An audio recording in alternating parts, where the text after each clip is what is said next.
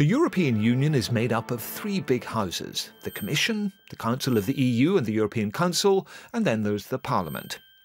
This is the People's House. The 500 million European citizens it represents elect directly the members. With the 2014 elections, there will be 751 members of Parliament in the chamber.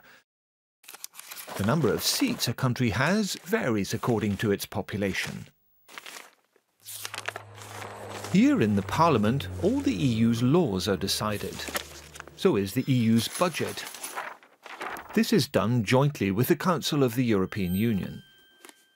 This council is the house where the ministers of the 28 member states meet. All EU laws and the budget must pass through it. It holds a key position as it also houses the European Council, representing the interests of the 28 member states. Heads of state and government come together to determine the EU's general political direction.